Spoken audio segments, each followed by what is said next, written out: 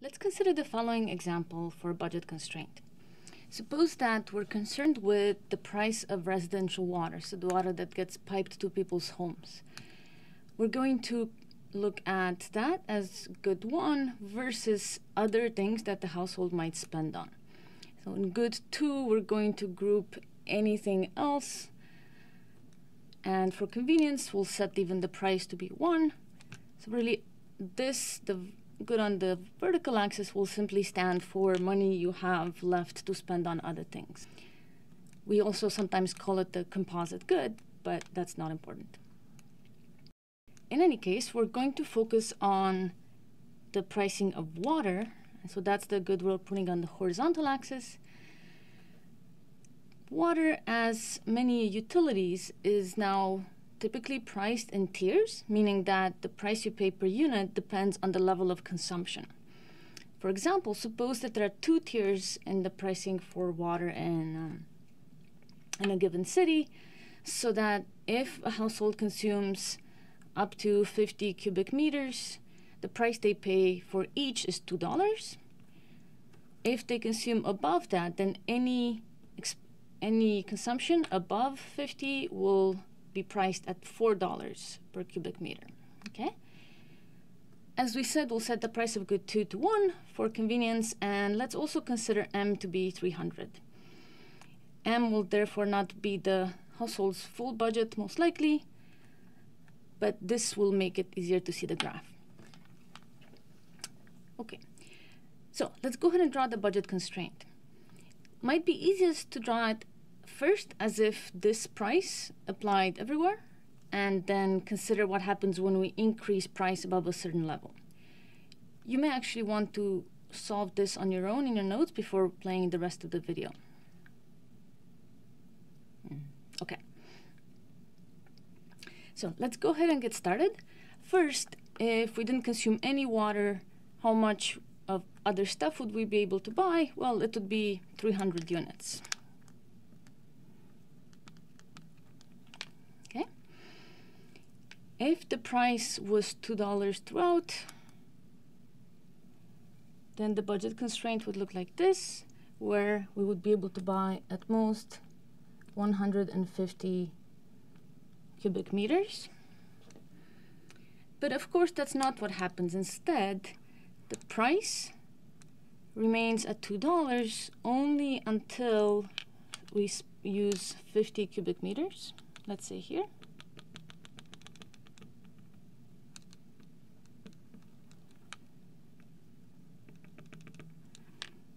Which means that we've spent a third of our budget on water. So the slope here is 2, but any water we consume past that threshold is going to now cost us twice as much. So as we continue, we're going to be able to buy half as much extra water as we could when the price was 2. Okay, so this would have been 2, but instead the tiered pricing will lead to a budget constraint that bends in. Okay, and we can calculate how much water can we then buy. Well, as you can see, if you've bought the first 50 cubic meters at $2, then you have $200 left, with which you could buy at most 50 cubic meters in addition, so this will bring you to 100. Okay, so the tiered pricing budget constraint will have this shape. Of course, you could have more tiers. You could have a third tier, let's say past 70 cubic meters. You could have the price be even higher, in which case this would have another kink here. It's worth asking, why would water be priced this way? After all, we've seen another type of tiered pricing, right? We've seen the type where the firm may discount a good past a certain level. Let's say past 10 units. They might set the price 50% cheaper.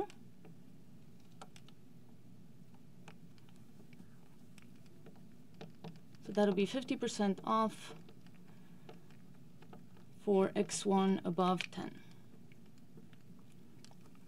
Okay, that was also a type of tier pricing, but it was different in that when you consume more, the price per unit becomes lower, whereas for water, when you consume more, the price per unit is higher.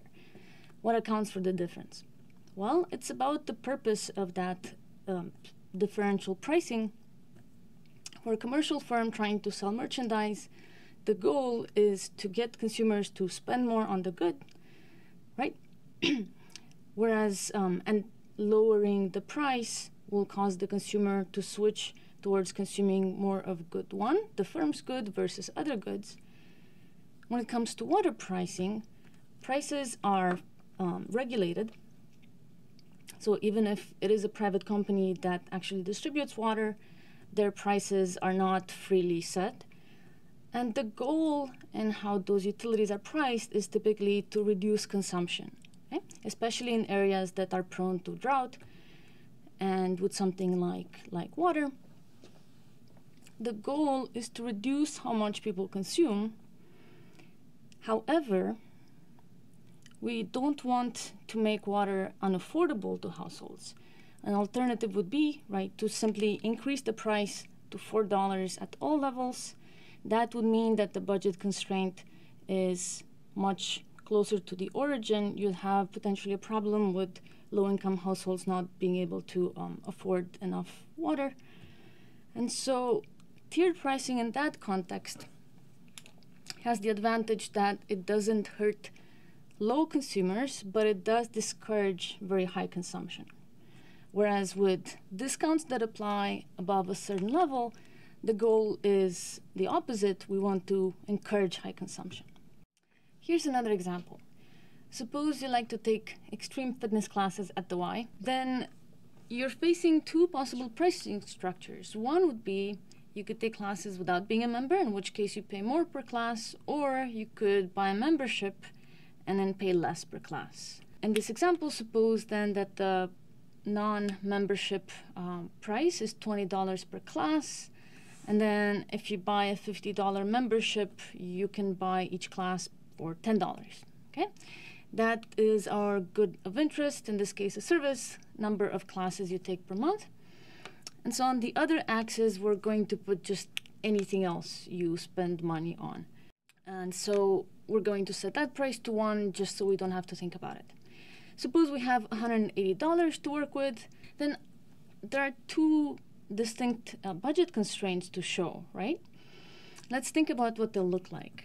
First, if we don't have the membership, if the price is $20 and we have $180, then that means we could buy at most 9 classes, right? So if we don't buy any classes, we can spend the full $180 on other things, which cost $1 each. Or if we spend all of that money on classes, that would allow us to buy 9 of them. Okay. What about if we had the membership? How many classes would we be able to buy at most? You might be tempted to say 18. However, note that if we get the membership, we have to take that out of the full budget first. So if we were to buy the membership and then consider, for example, not buying any classes, we would be able to get at most 130 units of other things, okay? If we spend that full money left over on classes, we'll be able to buy 13 of them.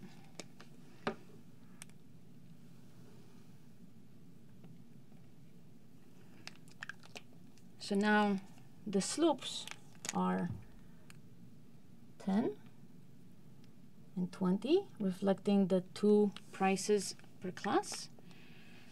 But importantly, the budget constraint here intersects lower because now there's a fixed sum that we lose out of the budget every month, okay? And so you could see that depending on your preferences, one or the other option may be better for you.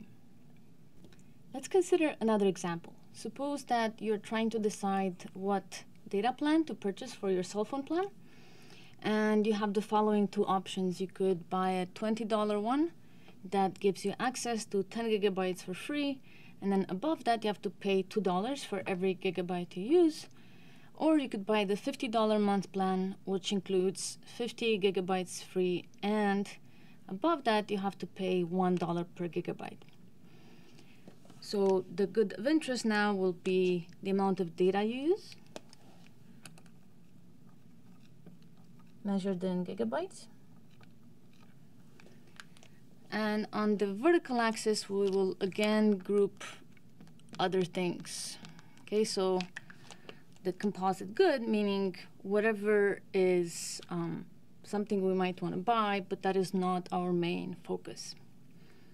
Okay, and for convenience, we let this have price 1. And let's say that the budget we're working with is $100. Let's see how we could portray our options. Could we buy 100 units of good 2? Well, we could, but in that case, we wouldn't have access to data at all, right? There's no option where you can buy data without any monthly charge. So to the extent that we want to portray that option, that's going to be a lonely point. Okay. Or we have the options of buying, let's say, the $20 month plan. That means that we'll only have $80 left to spend otherwise on either data or other things. If we do that, then we will have access to 10 gigabytes for free. So as we start using data, the initial price will be 0. That means that the budget constraint will be flat over some portion until we get to a level of 10 gigabytes.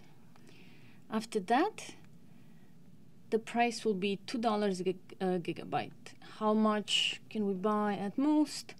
Well, with $80 and $2 each, that means we could afford 40 gigabytes above 10 at most. Okay.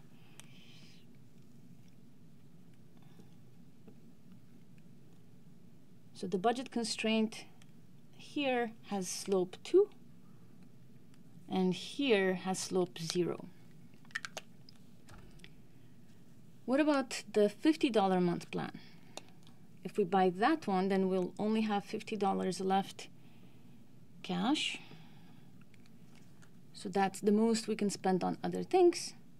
However, now we have more data included for free. So as we consume more, we can get all the way up to 50 without being charged an addition. Let me mark this.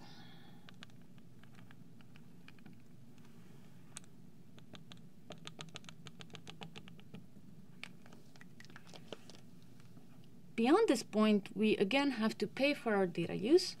How much can we buy at most? Well, with $50 and $1 per gigabyte, we can buy another 50. So that means we will be able to consume at most 100 gigabytes of data. And the slope here is 1. So these two budget constraints are our option under the two plans. And this was the additional option of not buying a plan at all. Of course, which one turns out to be more useful depends on individual preferences.